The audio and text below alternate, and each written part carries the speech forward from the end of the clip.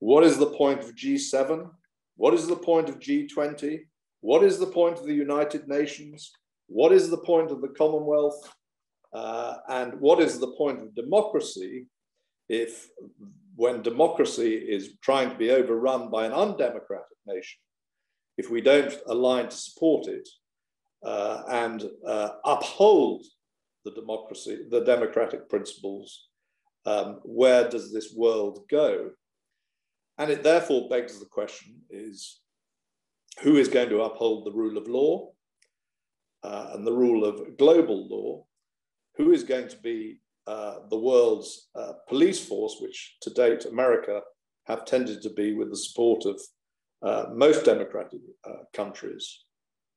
And what is going to be the order that forms as a result of it?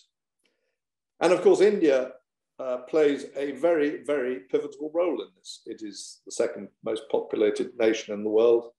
It is an innovative, entrepreneurial country, which is a democratic nation, but is going to have to come, as Mr. Deva said, to the forefront of some of these institutions and show real leadership if democracy is going to survive.